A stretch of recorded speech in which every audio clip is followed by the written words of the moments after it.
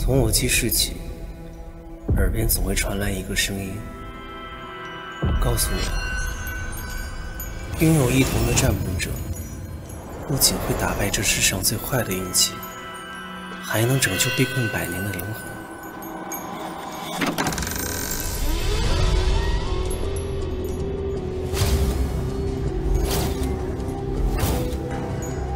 而我，在这座充满诅咒的围城中，静静等待着那个人赐予我自由。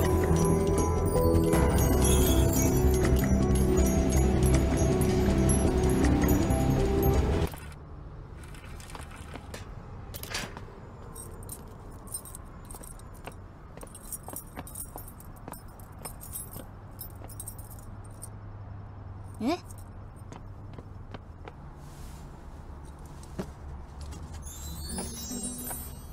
嗨，有吃的吗？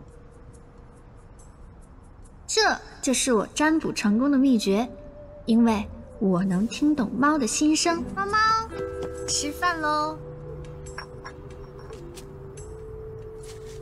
多吃点。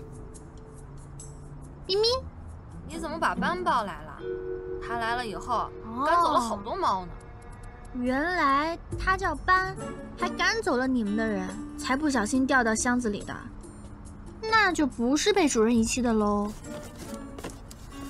回家。谁让你路痴还健忘啊？连主人叫什么名字都不知道。你们有没有什么别的线索啊？有只家猫刚才溜出来跟我们玩，说老班身上的香味是一家宠物店专用的 SPA 洗浴液，本城只有一家专用，刚好这家的猫丢了。这么大派头，哪家啊？沈州。城中毒吧？不去。有钱。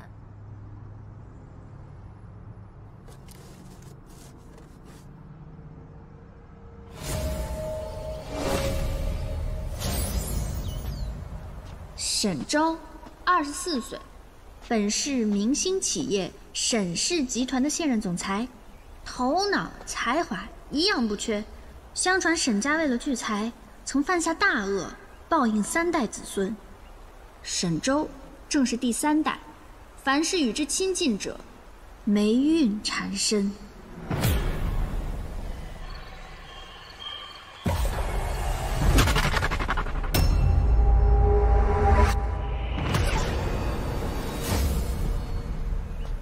原来你是沈家的猫，难怪谁招惹谁倒霉。不过你那主人真的像传闻中说的那么不祥吗？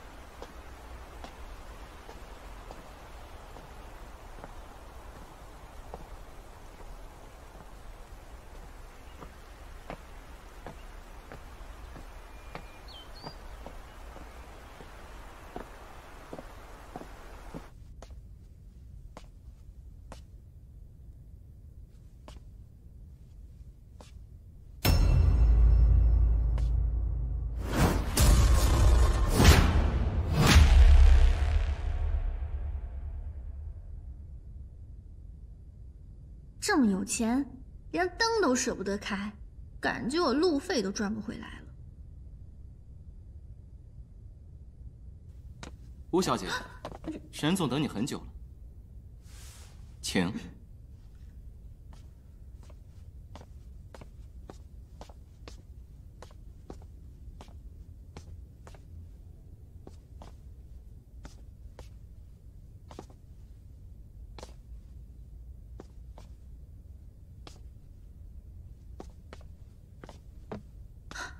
又是你呀！还真是不巧。算我倒霉。猫，还你，再见。你把猫送回来，赏金也不想要吗？不要。手机到账1万元。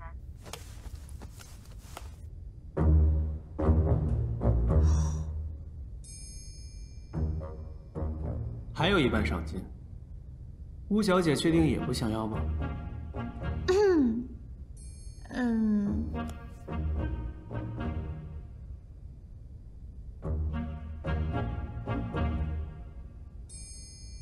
乌小姐，我再跟你做个交易，比送猫回来还要高的报酬。什么交易啊？来你7天时间，这7天之内，你只属于我。我是猫的看护。咔嚓咔嚓。哼。嘿。哎呀。虽然我也不介意厄运缠身，但这个霸总倒是一点都不高冷，还主动招呼我洗澡，主要是给钱大方，也算是霸总里的一股清流了。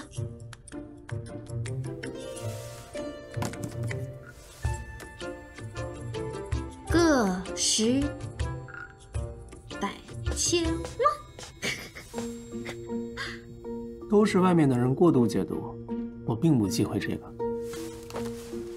进来怎么不敲门啊你？我来带走班。班？小心！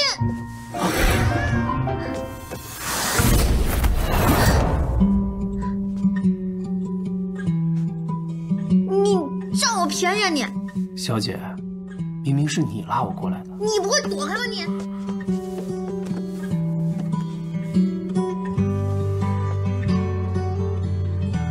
你瞎吗？我眼神确实不好，车祸使我的视觉神经遭到破坏，只保留了微弱的视力。1年多来，我去医院治疗多次，但都改善不大。就算佩戴眼镜也于事无补。我之所以戴着，也是因为这样会安心一点。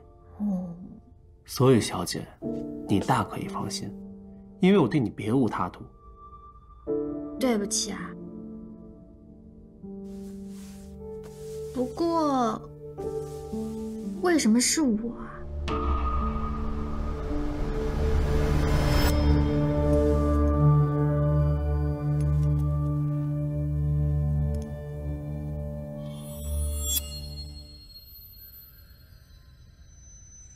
难道这镯子上的花纹就是你留下我的原因啊？这个手镯是沈家祖辈流传下来的，有2道花纹，一道明面，一道暗纹。蓝樱花便是此暗纹。据说除了沈家之外的人，只要认出此花纹，便是佩戴者命中的贵人，可以帮他转运。而你，是第一个认出来的。所以我是你的贵人嘛，毕竟我也挺怪的。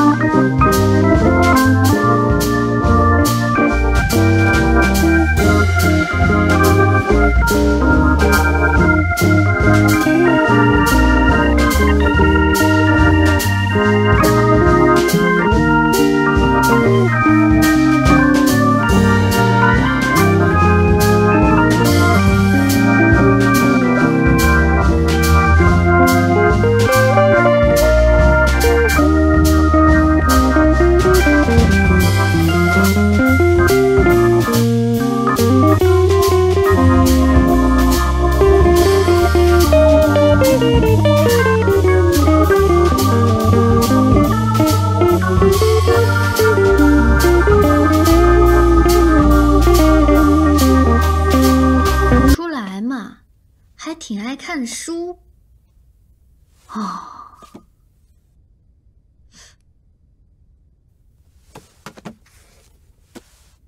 沈氏百年。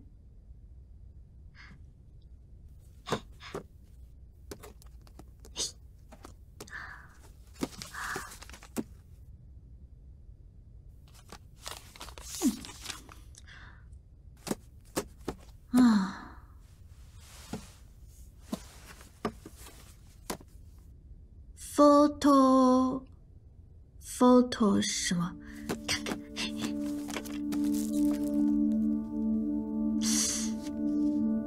居然他也会笑啊，还笑得挺好看的。但这么温馨的画面，怎么他爸他妈那么严肃啊？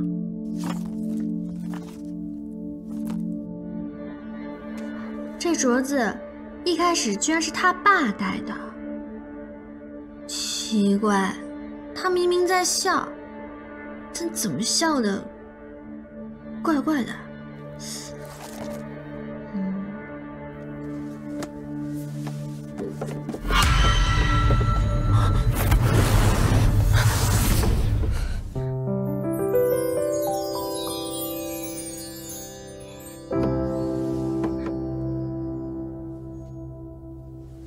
差点弄到我的奖杯。你不是视力不好吗？我只是弱视，又不是瞎。再说了，视力不好的人，往往听力特别好，尤其是在背后说我坏话的时候。我突然想起来，班该吃饭了，我去准备一下。班吃过了。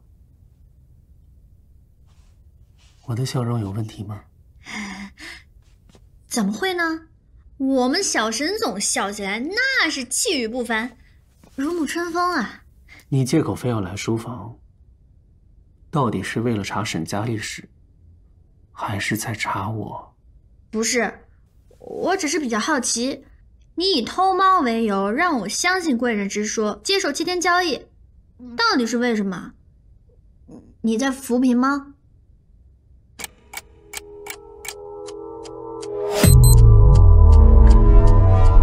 这里，你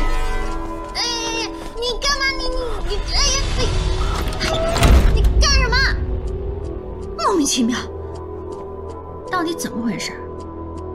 班肯定知道。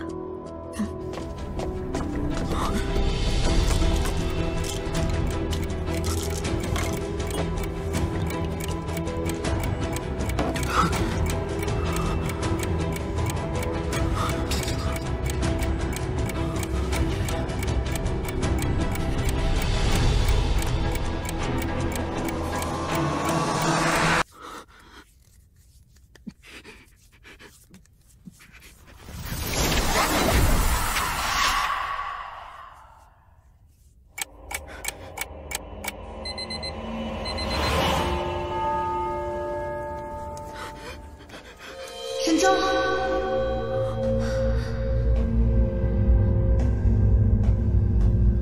无言，你没事吧？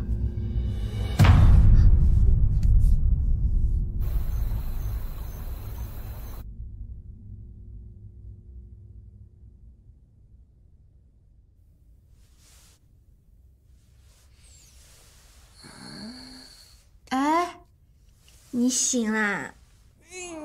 可能。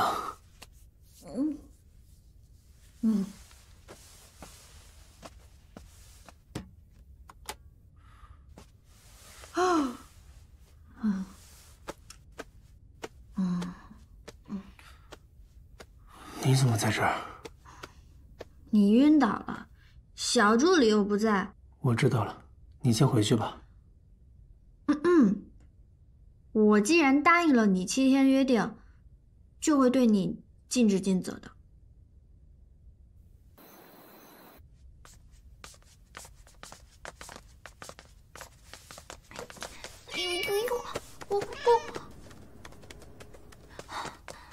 给你5分钟，把他们带走。班班，这个先放你这儿。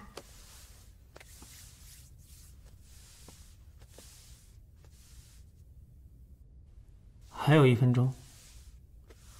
我要是被猫咬了，算不算工伤啊？不算。他看来挺喜欢你这儿的，要不今晚他跟你睡？还记得合约吗？猫在人在，这是你的工作。那你就是说我也交给你喽？呸！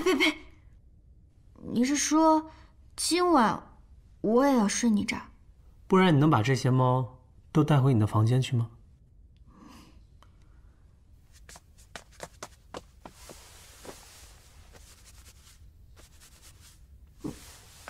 想走吗？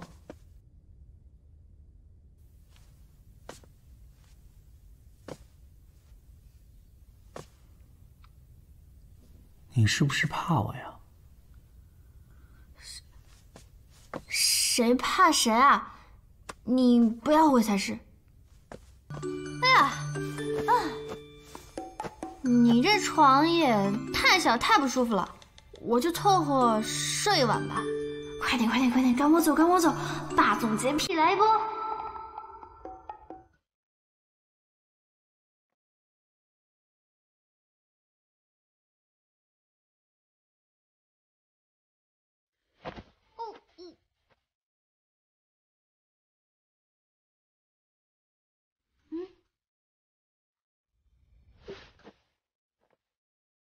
酬金减半。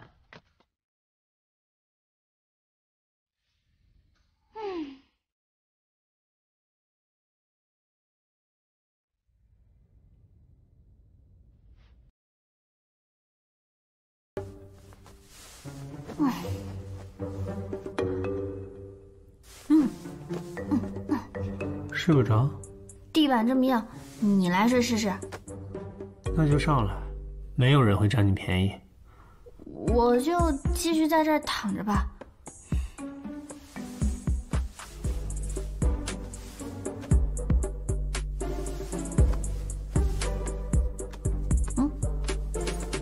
哎呦！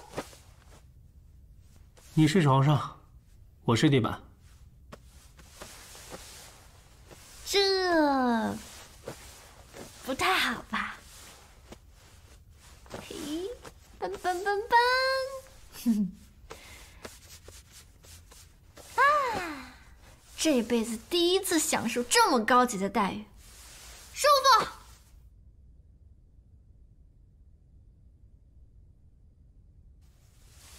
哎，那个，说。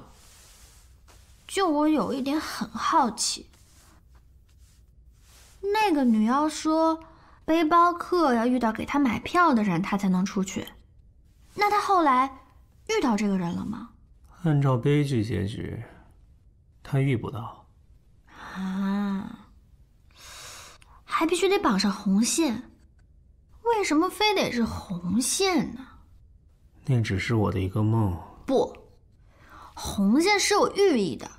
你就像在古代，红线就意味着姻缘。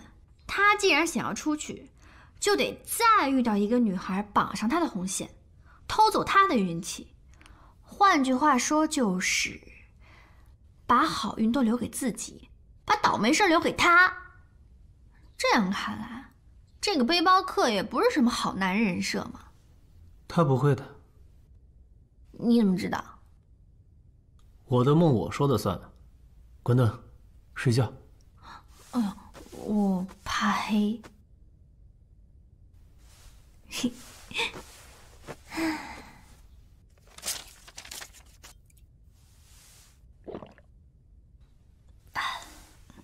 满上。你还没喝了，就让我给你满上。你才喝几杯呀，就醉了？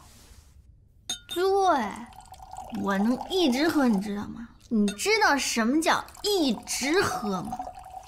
我能把你喝趴下。哼哼，哎呀，哎呀，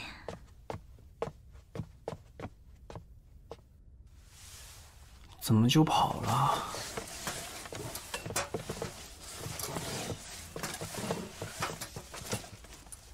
嘿，我在这儿呢。你看，我给你准备的宝座，请吧，霸总。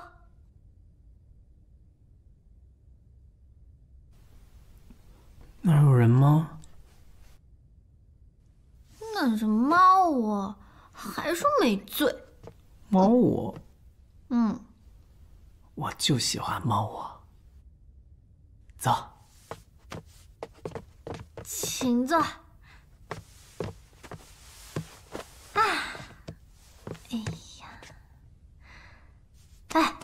我教你接收母星信号，跟我学。这样。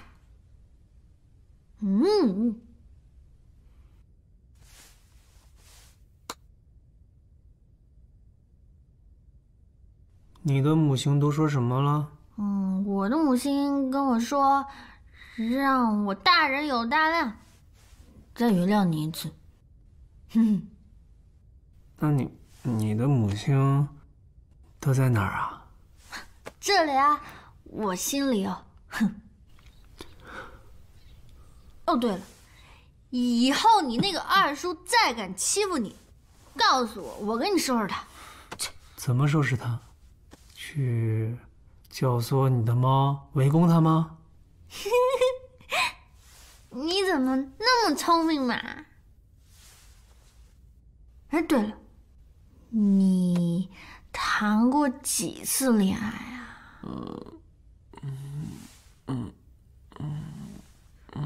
这么多。哎，那你最刻骨铭心的是哪一段啊？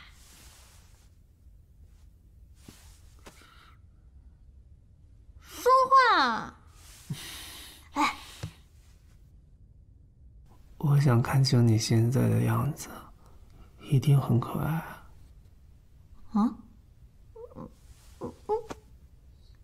切，没用的男人，离我远一点。嘿嘿，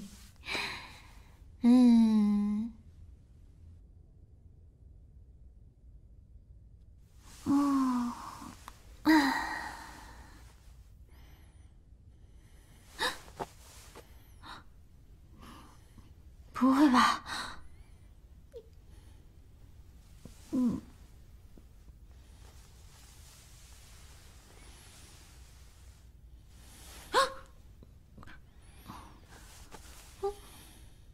我昨晚到底干了什么啊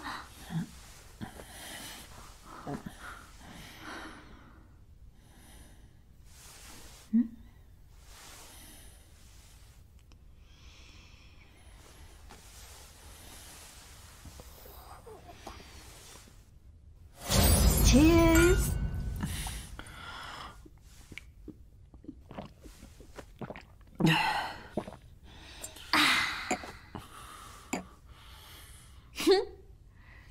脸儿红了嘛？你怎么这么可爱呀？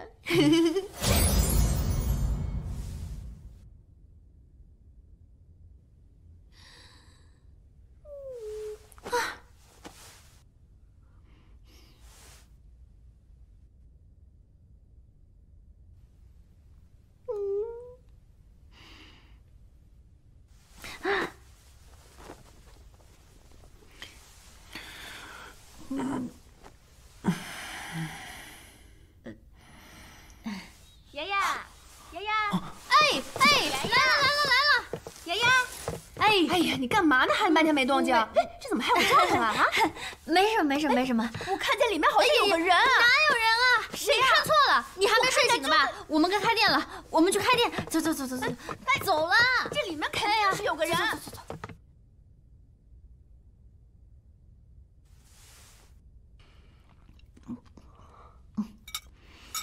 我看你这架势，真是恨不得要把醒酒汤当孟婆汤喝了吧？要是真有孟婆汤，我愿意用我全部家底儿来换。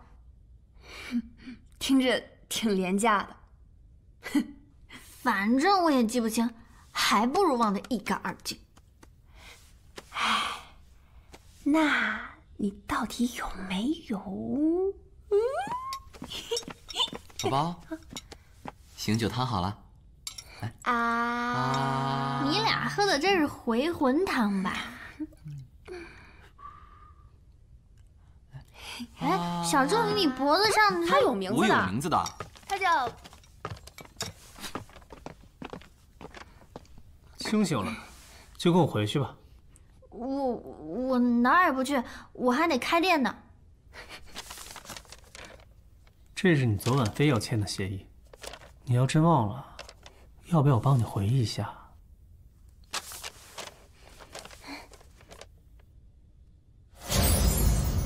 你把合同给我拿过来，我要签字盖章。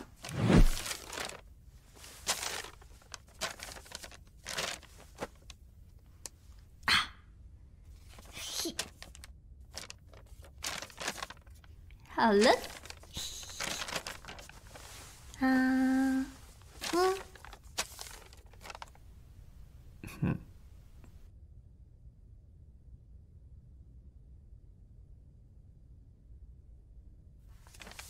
离我远一点。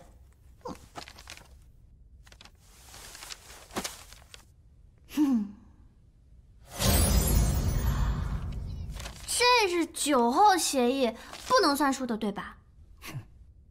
这个得问一下我的律师。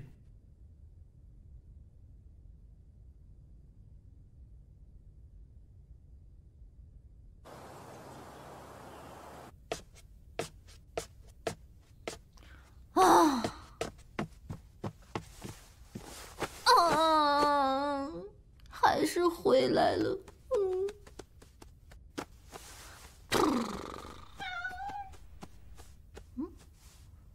难过？难过？谁难过？主人。沈周？他难过什么？喜欢。喜欢？喜欢什么？喜欢我吗？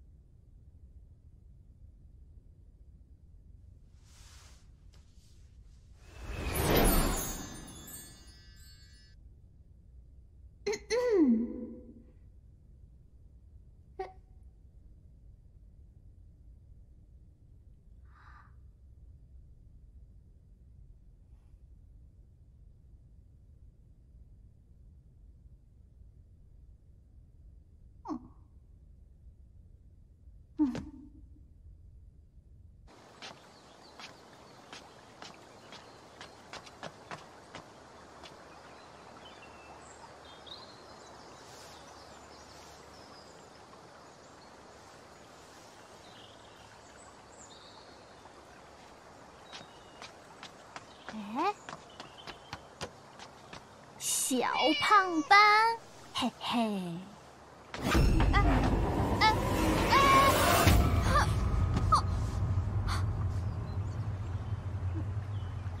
有事儿？没有啊。我就是看今天天气挺好的，想自拍一下。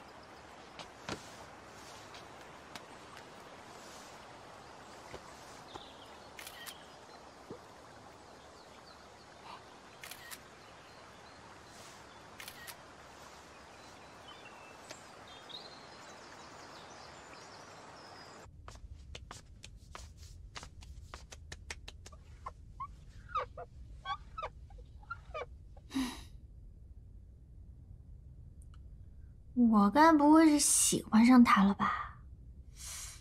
他喜不喜欢我呢？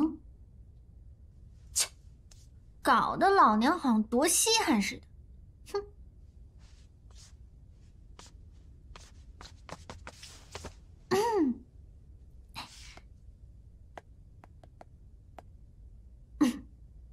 一，害羞型，会默默注视你的一举一动，却不敢和你搭话。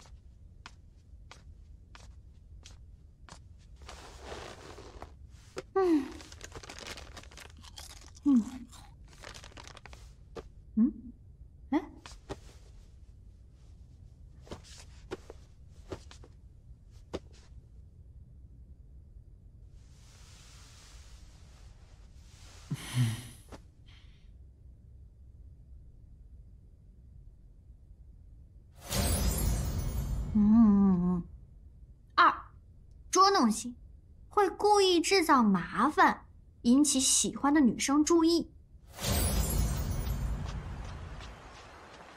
怎么搞的？满地都是猫毛。大哥，你故意的吧？我不管，搞不定就扣钱。你，而且他们会情不自禁想要接近喜欢的女生。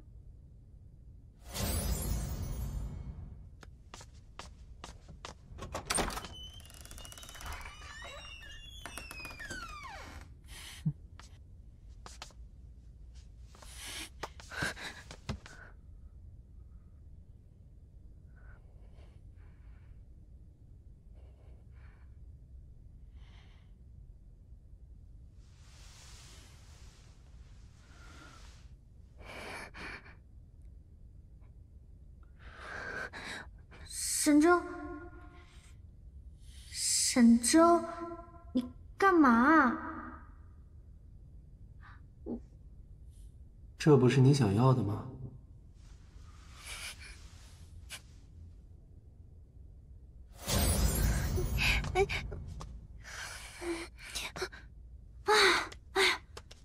你在想什么啊，无言？他到底喜不喜欢我呢？算了，他又没表白，那就不算。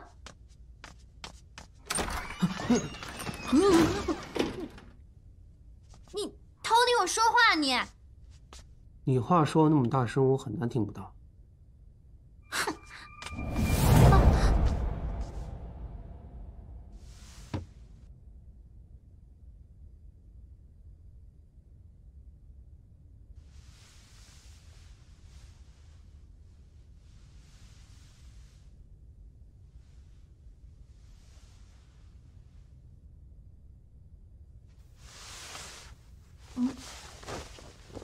披上。小心别感冒了，到时候传染我。你就不能说点人话呀你？身材还行吧，到时候准备不戴眼镜了，你就当我的眼睛，这样你随时都可以光明正大的看我。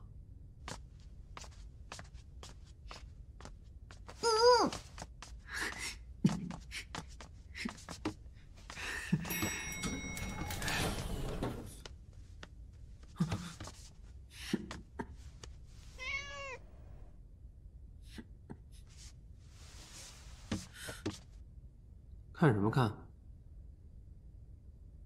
生命在于运动，我没有在高兴。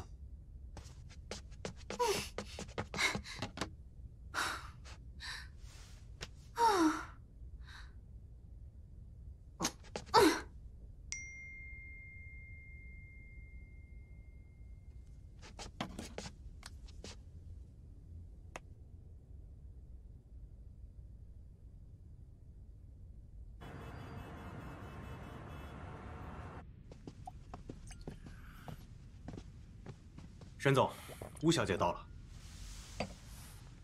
请坐。请。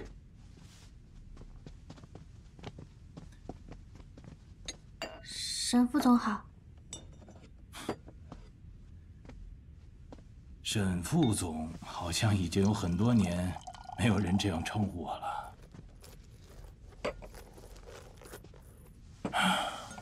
小酒怡情，吴小姐不介意吧？对不起，工作时间内我不喝酒的。现在不算是私人会面吗？只要是跟沈总有关的事儿都是公事儿。我既然受雇于人，这点职业操守还是要遵守。就喜欢通透的人。那我就直说了，今天约吴小姐来是想请你劝沈周去国外手术，具体的资料你已经看过了吧？视力报告我看过了，上面说他之所以看不清，是因为当年脑部受创，淤血压迫了视觉神经，再不手术就会失明，是真的吗？不止，绝对不止。他再拖下去，迟早会要了他的命。那他怎么从来没有提过啊？他敢吗？遇见你以后啊，他变得有人味儿了，可胆子却越变越小，那畏手畏脚的样子。唉，可惜我大哥已经不在了，我成了他唯一的亲人。可您也没有善待他，不是吗？即使连我这样的小角色，都能被您当作利用他的棋子，这种情况下，您为什么觉得我会帮您？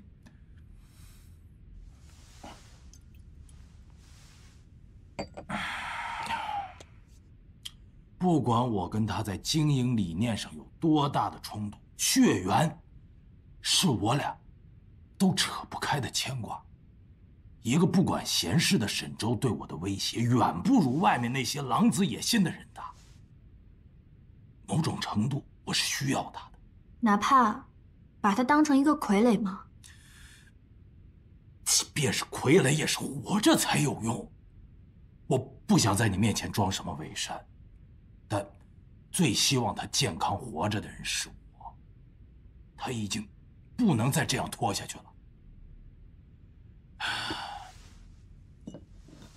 我已经约了专科的教授，亲自开刀，可他还是拒绝了。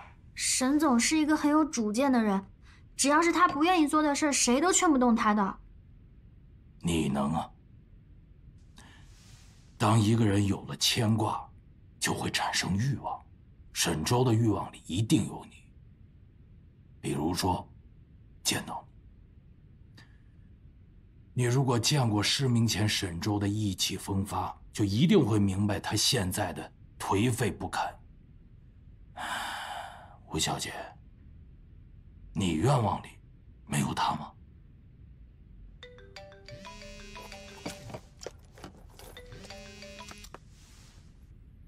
喂，怎么了？沈周晕倒了。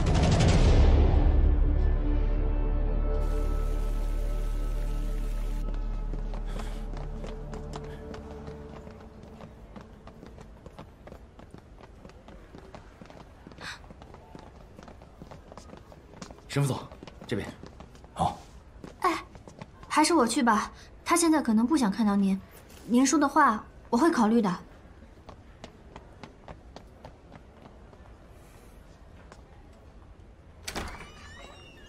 沈周，怎么晕倒了？哪里不舒服啊？没事儿，我只是有点累了。小助理太小题大做了而已。什么叫没事儿啊？你要听医生的话，认真配合治疗，知道吗？我不喜欢医院。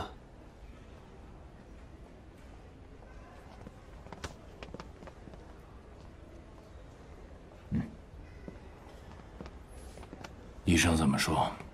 检查说，小沈总病情加重了。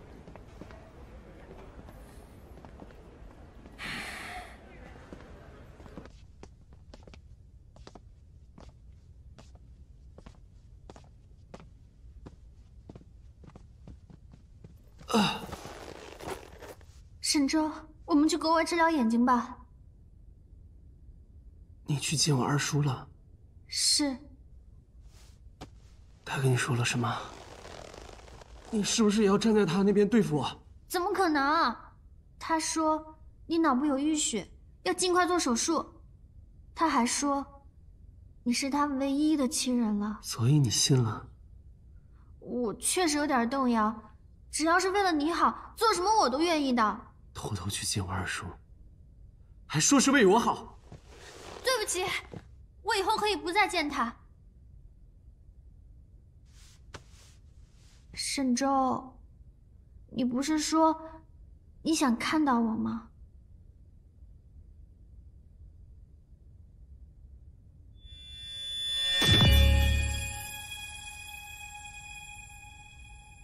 看样子，小沈总要被乌岩说动了。乌岩这枚棋子，倒是超出我的预期了。沈周，你怎么了？晕还是哪儿不舒服啊？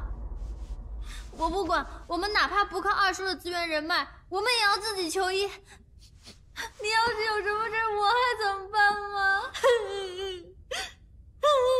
好，我答应你。小助理，到。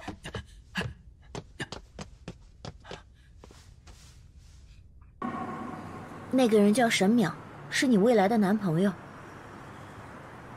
那现在的陈果果，他在哪？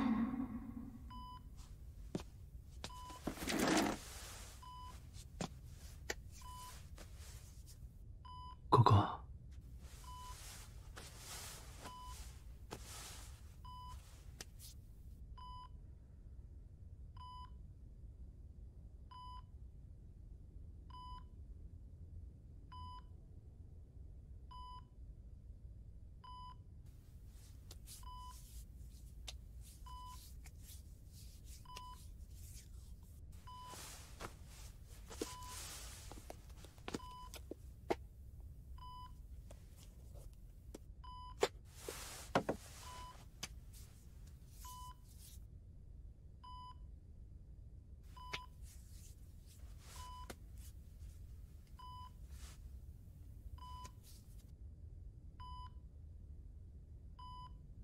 我就当你答应嫁给我了。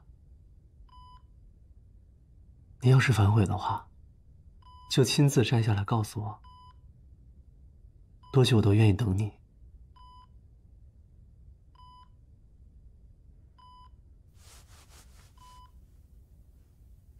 哎，那后来我怎么样了？你半年前患上了特殊的嗜睡症，间歇性的沉睡不醒，最初1天。后来几天，再后来沉睡的时间越来越久。那沈淼就一直这么等着。嗯。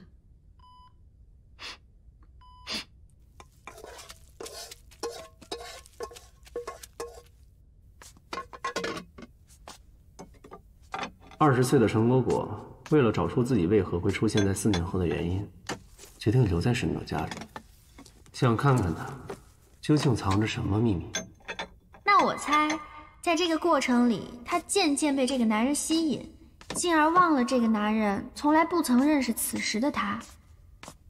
可他已经不在乎了，甚至将自己带入跟沈淼相恋的陈果果，直到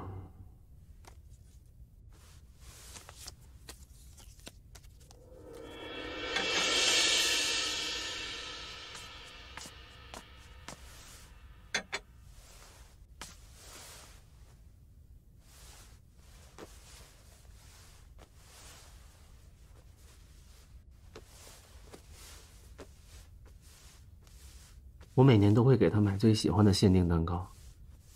现在他不在，我们就吃了吧。说不定，等我们吃完了，他就回来了。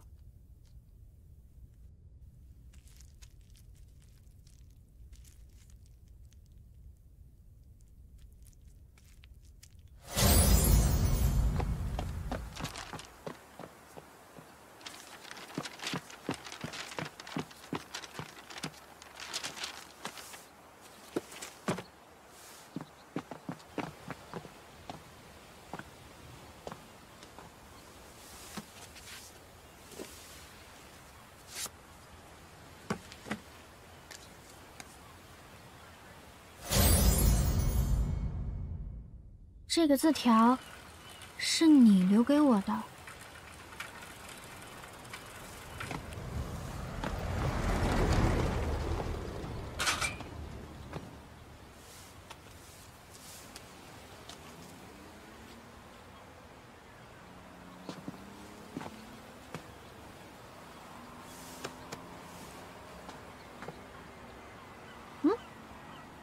你是？你好，我叫沈淼。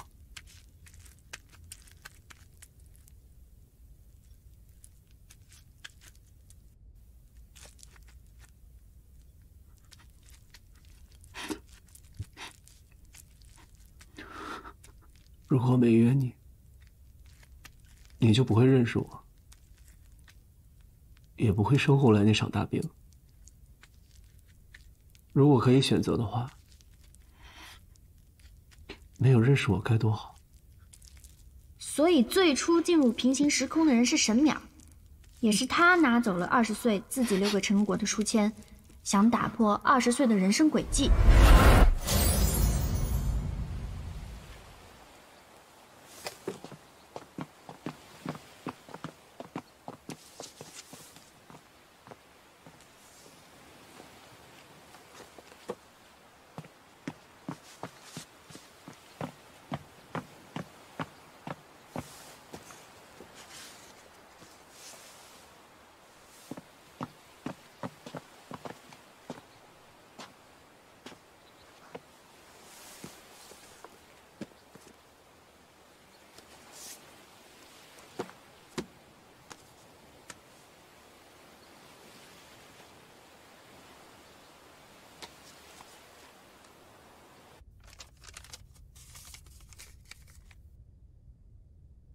莫比乌斯环，完美的空间折叠。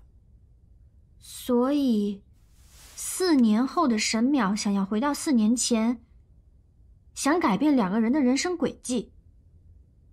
按照原来的生活轨道，陈果果在收到书签的第2天就去赴约了，而沈淼为了改变他们的结缘，便藏起了自己的书签。他们结缘的结果就是，陈果果未来像植物人一样躺在病房里。可他就那么确定陈果果会斩断2个人的缘分吗？他相信可以。那陈果果是怎么选的？陈果果当然要回去，不过同时，他也面临着一个选择。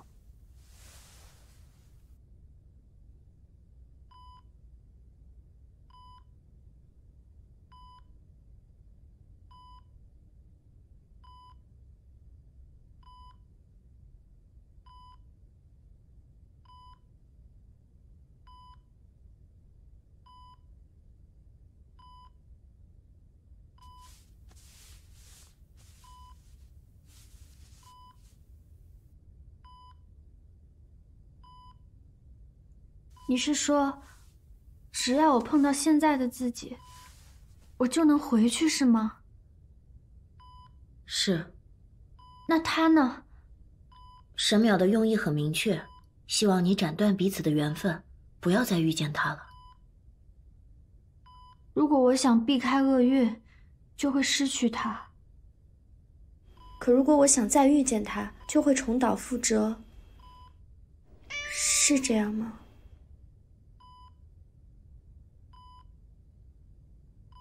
可这世上如果真的有缘分一说，又岂是说断就断的呢？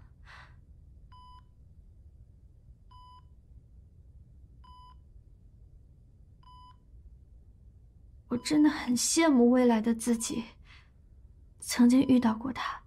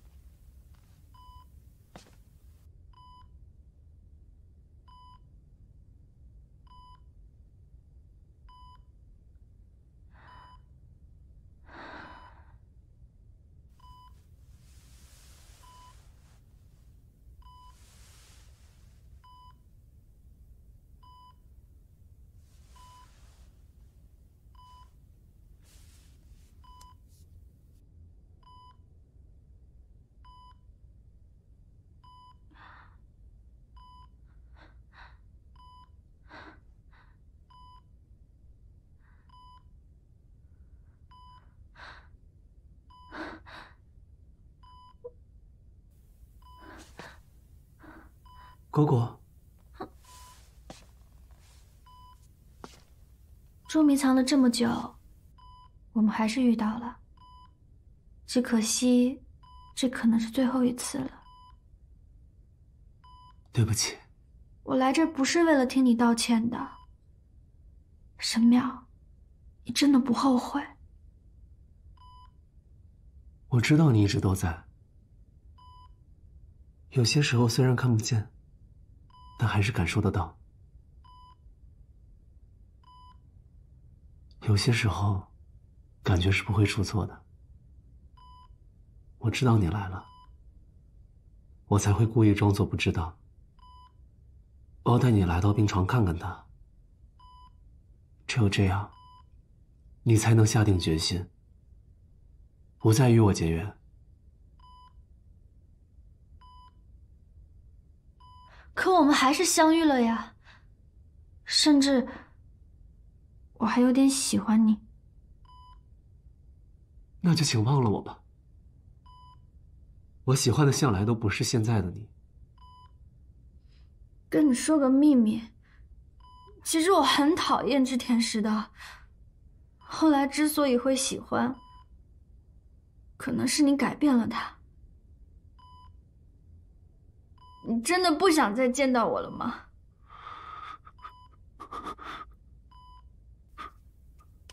我找到答案了。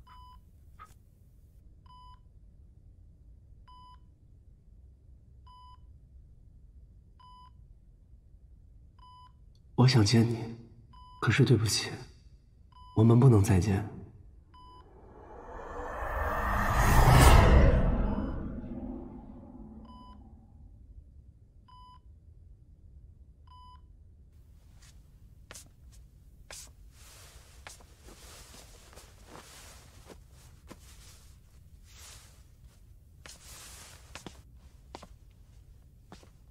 那陈果果究竟有没有斩断二人的缘分啊？他不是也喜欢上了后来的沈淼吗？还有，他们俩手上怎么会也有红线啊？你干嘛？送你回去睡觉。难不成我们两个要在这里凑合一晚上？你耍赖啊你！为什么老以这样的方式打断我的问题？哪种方式？放我下来！反正你还欠我一个答案。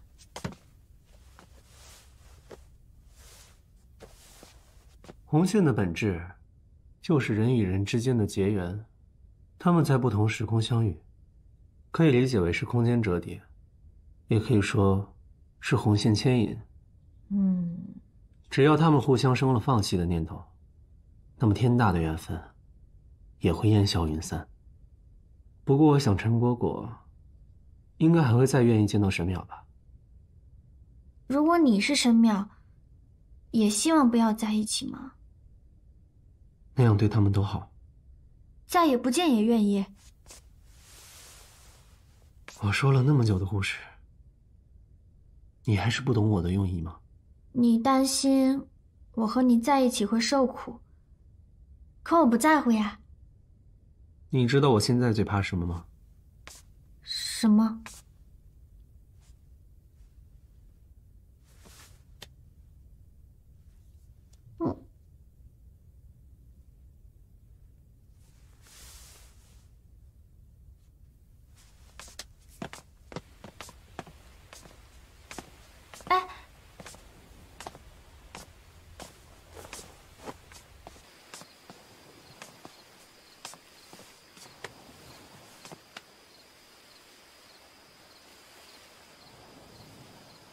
沈淼和陈果果的结局我没有办法回答你，但是现在，我想说关于我们的事儿。什么？既然是命定之人，又何惧区区红线？我知道，红线一直在你身上，虽然我看不见，所以一直觉得是假的。前两天，你的身体出现很大问题。我就在想，是不是红线在作祟？你没必要背负这些。可你现在过得很好，我不忍心。你是担心，红线一旦解除，我们的缘分也会消失吗？还是说，担心坏运气又会找上我？都有。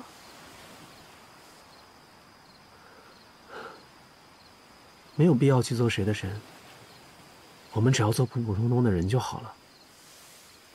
在遇见你之前，不称心的事只多不少。你看现在，我不还是好端端的站在你面前吗？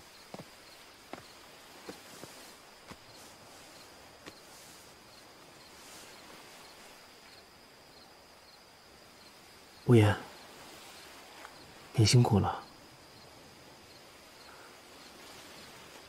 以后无论多么麻烦的事儿，我们一起承担。可是，我不知道红线要怎么解除。红线代表结缘，我们的缘又是从何处开始的呢？你是说7日之约？结缘之人代表定下契约。当初你没有带走，现在给你一个机会，大大方方的撕毁它吧。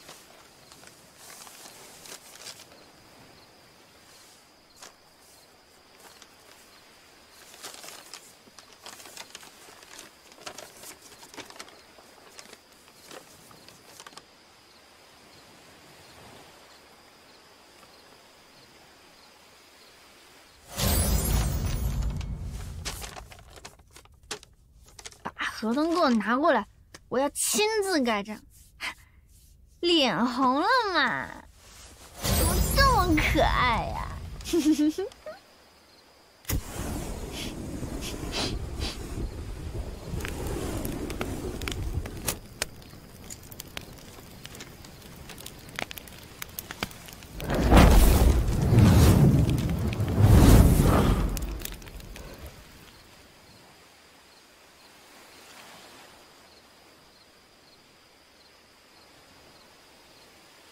我看见红线了。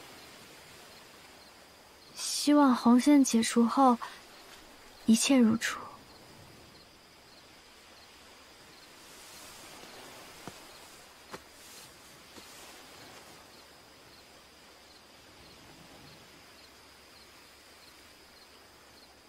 把手给我。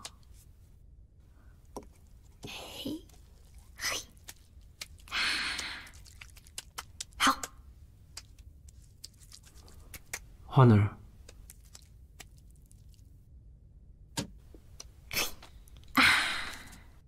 我也来。哎，完美。好了吗？还不够，还要再来一点。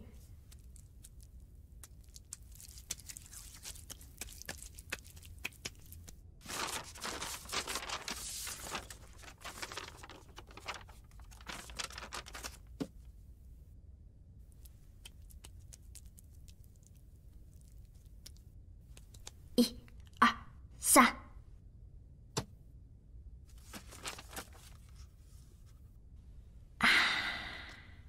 完美。不会被你画的花里胡哨的吧？怎么会啊？哎，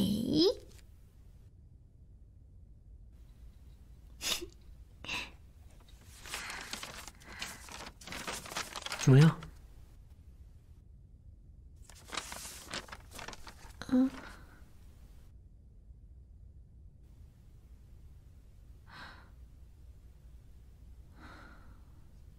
怎么了？画的不好吗？我们再重画一张。其实我刚刚偷偷跟你签了个契约，但红线没有回复。我说过，没关系的。可你的诅咒会越来越严重的。不过就是回到从前而已嘛。这次不一样。你知道吗？我其实特别羡慕，也特别佩服我父亲。他可以不担心诅咒，毫无顾虑的过完自己的人生，可以毫无遗憾的活着。我也想要这样的人生，红线断了就是断了，嗯，是再也没有办法恢复的。我只想要你在我身边，好好陪着我，就足够了。嗯，我会一直陪在你身边的。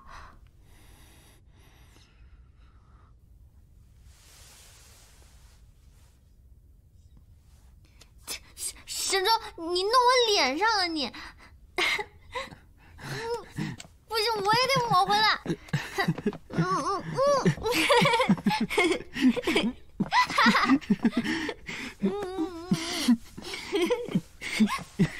不要，不要！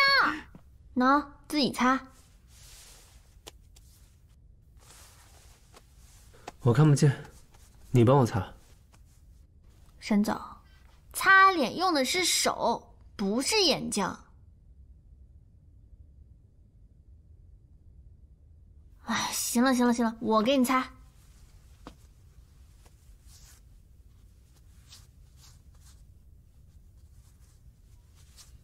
好啦。那我也帮你擦。你讨厌你。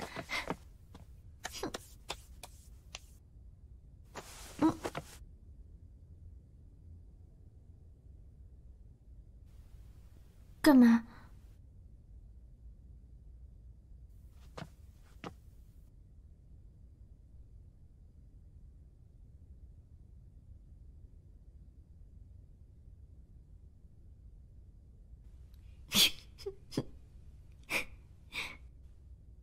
我饿了。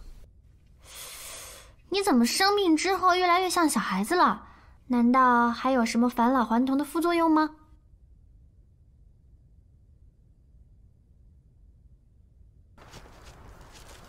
小可爱，今天怎么只有你自己啊？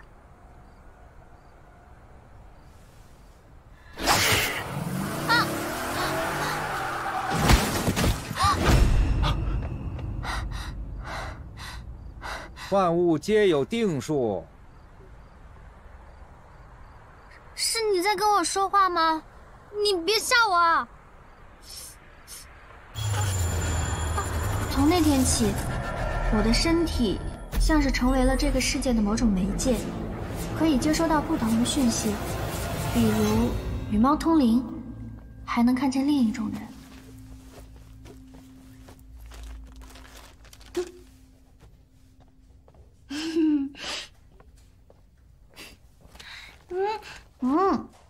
哎呀，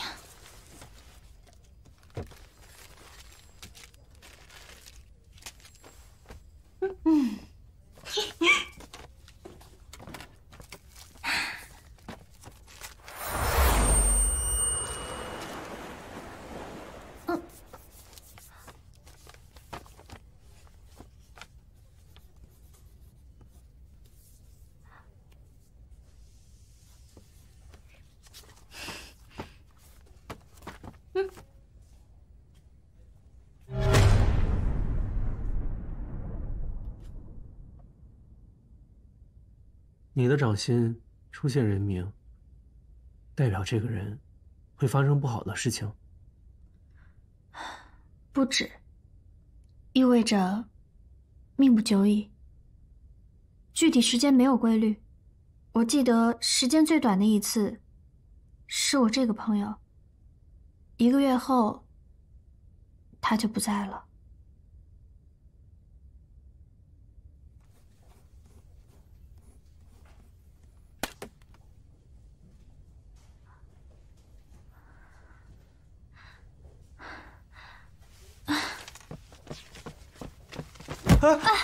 不好意思，没关系，没关系。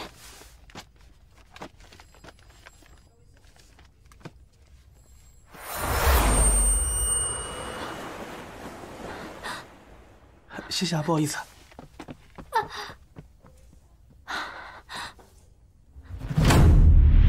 我恨这种能力，总觉得他夺走了我的好朋友，还有其他鲜活的生命。自那以后，我就长期佩戴隐形眼镜。也许是沾染了人气，右眼再也没有发作过。我以为噩梦就此结束，直到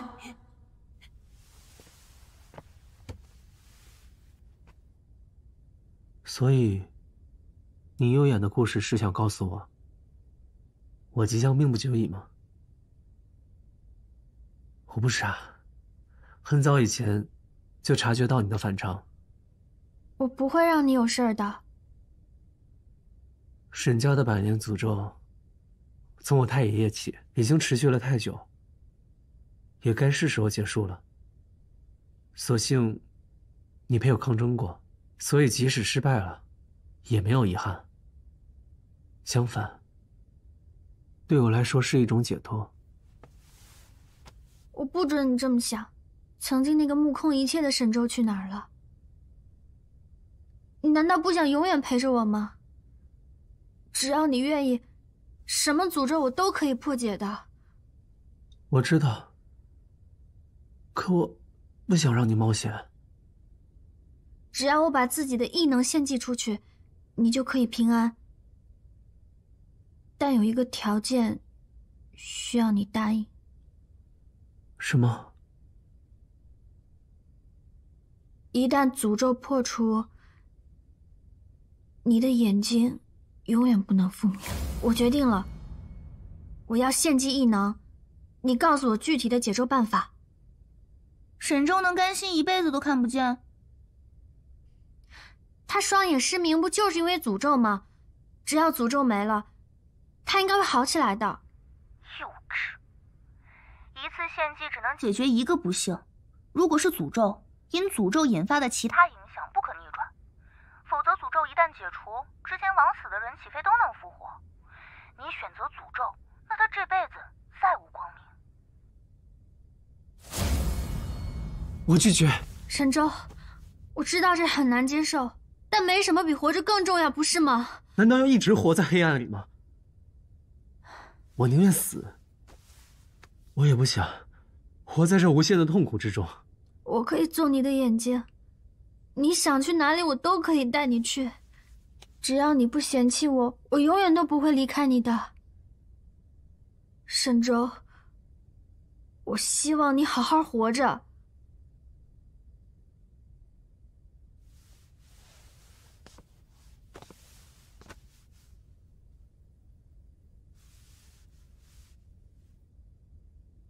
其实你去见我二叔的时候，我都知道了。我二叔有句话说的不错，人只要是有牵挂，就会催生欲望。你的欲望是想让我好好活着，我的欲望，你知道是什么吗？曾经你意气风发，众星捧月，我遗憾没能与你相识。如今，你我相识于落难之时，多少有点庆幸吧。否则，你眼里不会有我，也根本不想看到我。以前的沈周，根本不会将自己的命运放在别人手里，而现在，只有你一直在我身边默默守护着我。你知道，我最想看见你的样子，我想将你的模样深深地记在心里。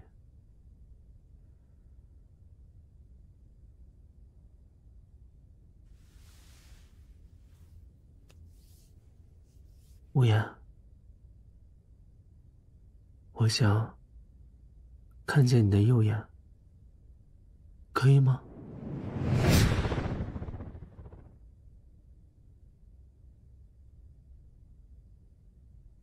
看见我有那么重要吗？即使你看不见我，我也会陪着你啊。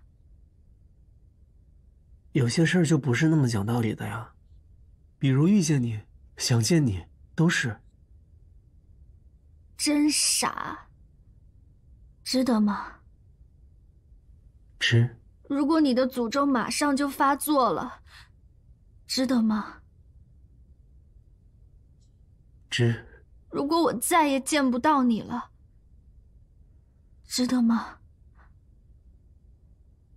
能看见你，那一眼便是万年，值。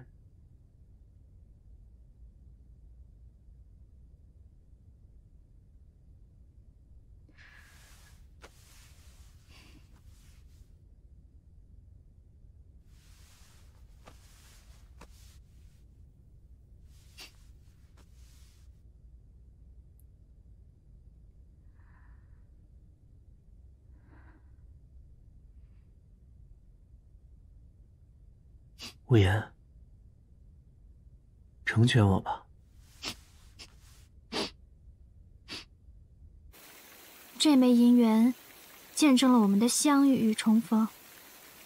只要我们对彼此的心意不变，信仰便是不可磨灭的，献祭才能成功。你愿意交换吗？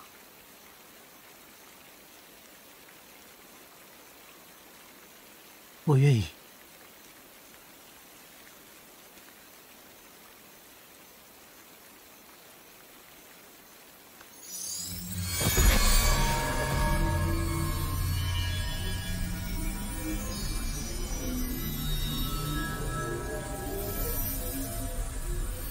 沈周，如果恢复光明，你最想去哪里？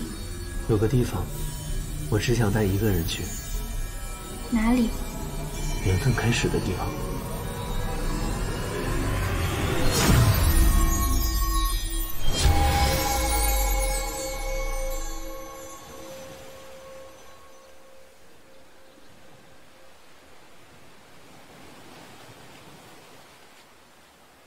无言。沈周，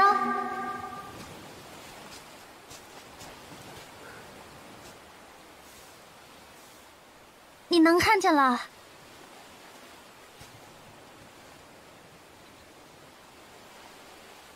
从今以后，不管你在哪儿，我都能找到你，寸步不错。我听猫狐说，如果献祭之日能看到阳光，就会受到神的祝福。那你想要什么祝福？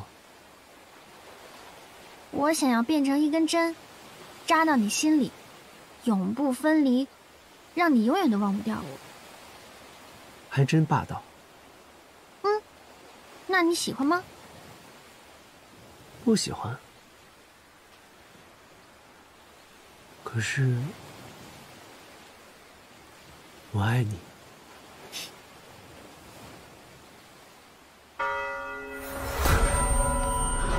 沈周，沈周，难道诅咒又开始了？不会的，不会的！别过来！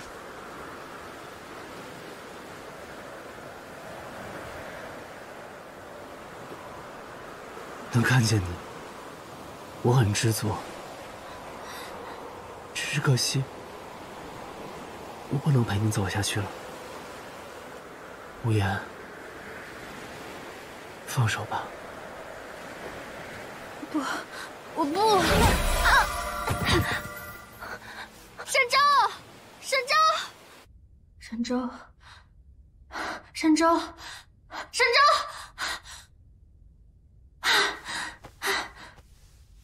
不要离开我！你昨晚怎么了？怎么突然就晕倒了？而且睡到现在，是不是做噩梦了？我梦到你诅咒发作，然后不要我了。傻瓜，我这不是好好的在你面前的吗？那，你现在能看见吗？还能听到钟声吗？有没有哪里不舒服？我现在好好的，一切全都过去了，而且，我给你准备了一个礼物，就算是犒劳你了。我不要礼物，我只要你。听话啊。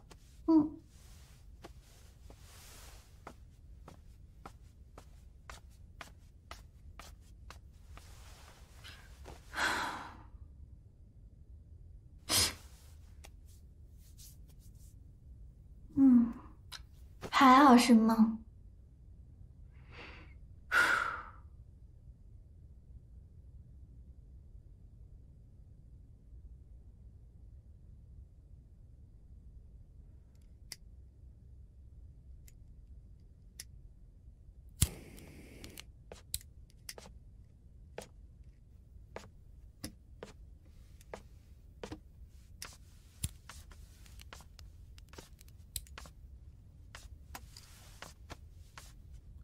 沈周，你这是在干嘛？我找到了解除诅咒的办法，你想知道吗？真的吗？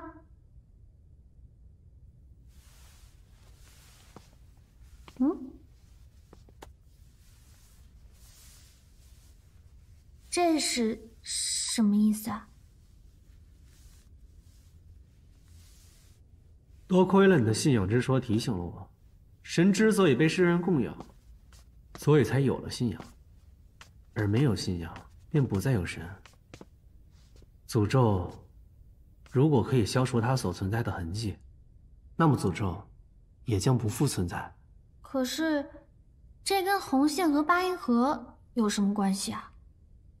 还记得我跟你讲那个关于诅咒的3个故事吗？嗯。第一个是誓约之中，代表着不能心约而来的人，而八音盒则是见证，红线便是转移诅咒产生的意外相逢。如果没有诅咒，你我的确不会相识。那第3个故事呢？第3个故事代表不离不弃的爱，就像我跟你。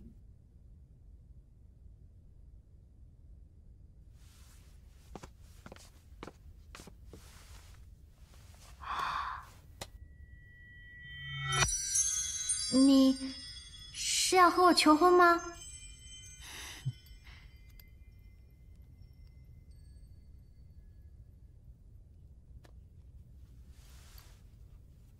你愿意我为你戴上吗？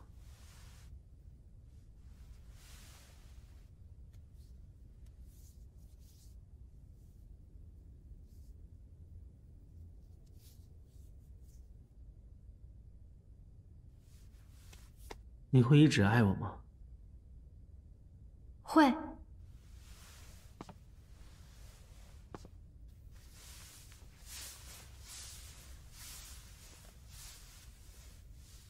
会一直不离开这里吗？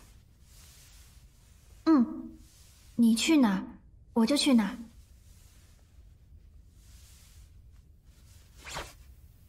你愿意为我去死吗？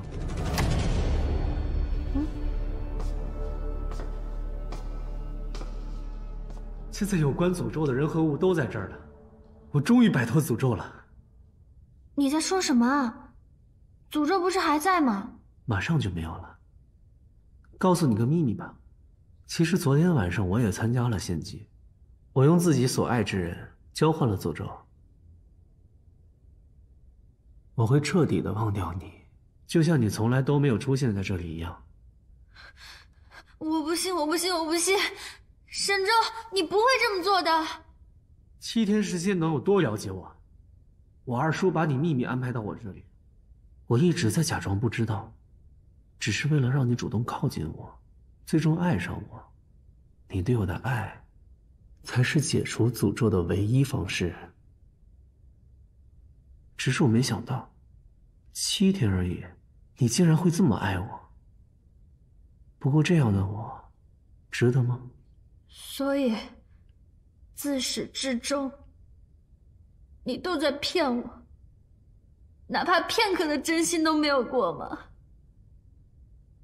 没有。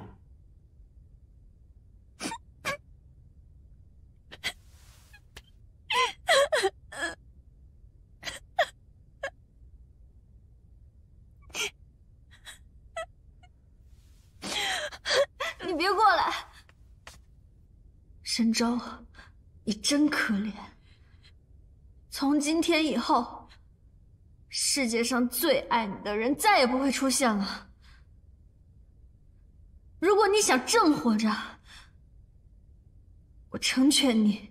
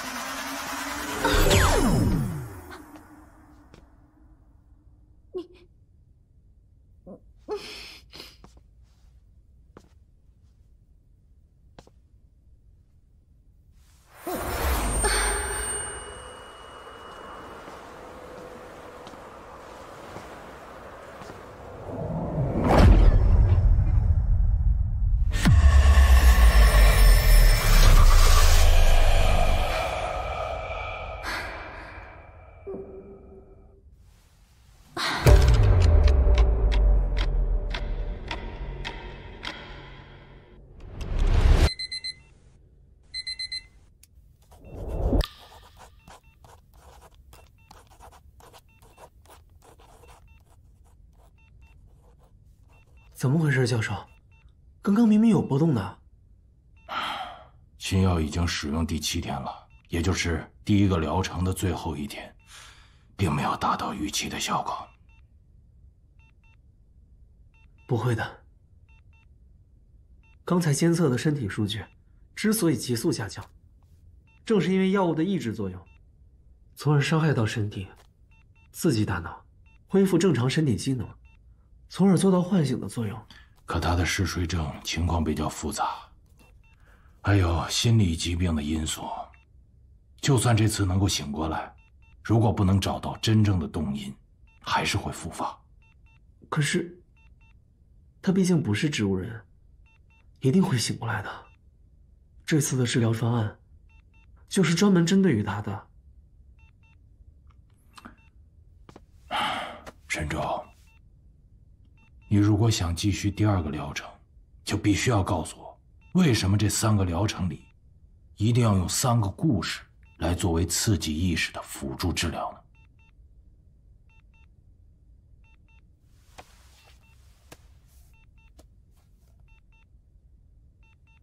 爷爷是小说家，这些故事都是他写的。我只是把我们之间的恋爱经历编了进去，这样，即使在梦里有什么意外，他也能靠着对我的牵挂撑下去。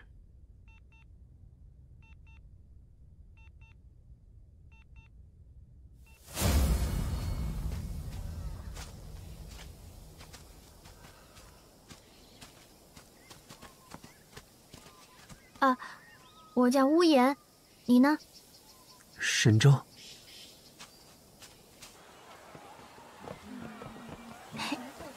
给，尝尝。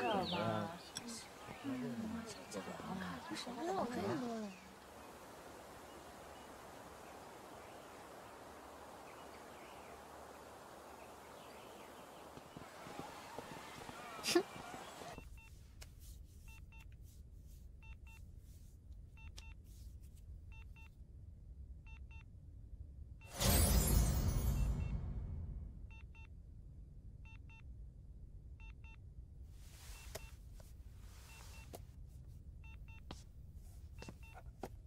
妍妍，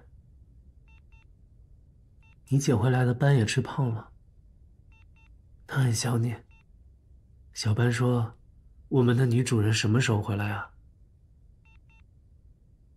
妍妍，对不起，为了配合药物治疗，我只能在你潜意识里那样刺激你，这样都是为了唤醒你。妍妍，我好想你，什么时候能醒过来？沈舟，教授，没事儿，今天的故事就要结尾了，还有段对白我没有念，那是他最喜欢的话，我希望可以成为我们新的开始。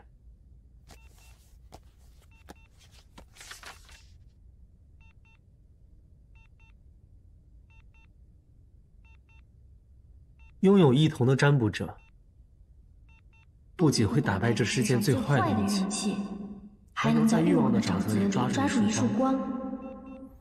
那束光会指引我走出欲望的迷雾，找到需要被拯救的灵魂。那个灵魂是你。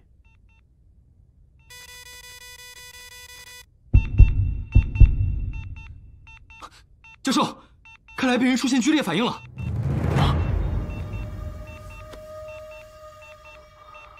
妍妍，能听到我说话吗？你快醒醒！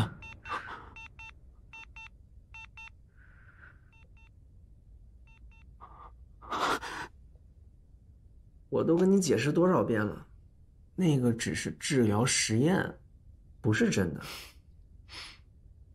哼，你这次发病睡了10多天，我们只好换了新的治疗方案，包括那些故事的素材，也都是出自于你的小说里。那霸总虐我是怎么回事？我承认，我是在人设上做了一小小点的改变。你们女孩不是都喜欢渣男火葬场吗？跪下，跪下，跪下，跪下，跪下，跪下！等我们回家了，我跪键盘好不好？嗯。你病刚好，要好好休养，不要生气。嗯。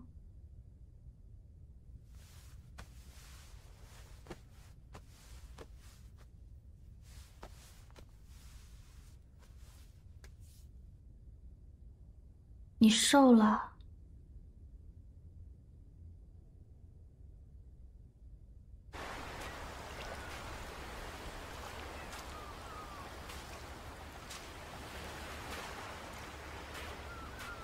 哎，我说想出来走走，你背着我怎么走啊？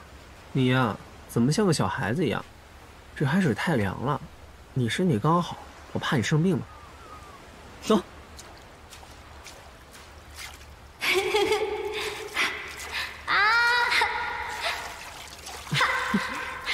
这才是真正的踏浪嘛。嗯。啊，我也想下来玩。哎。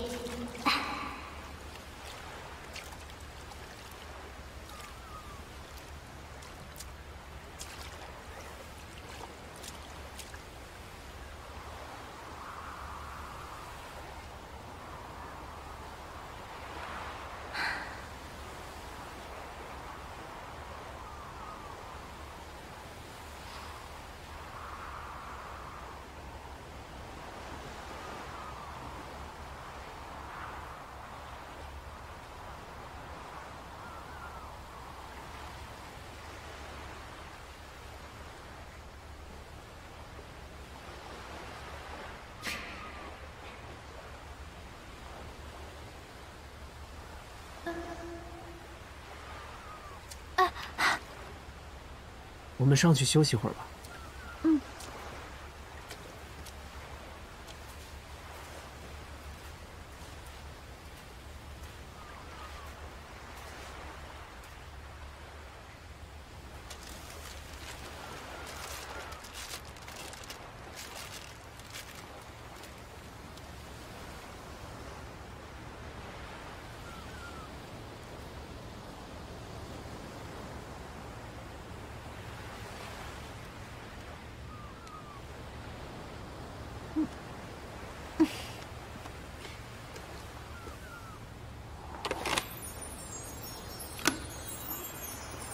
等一下，这个戒指不是应该在我手上吗？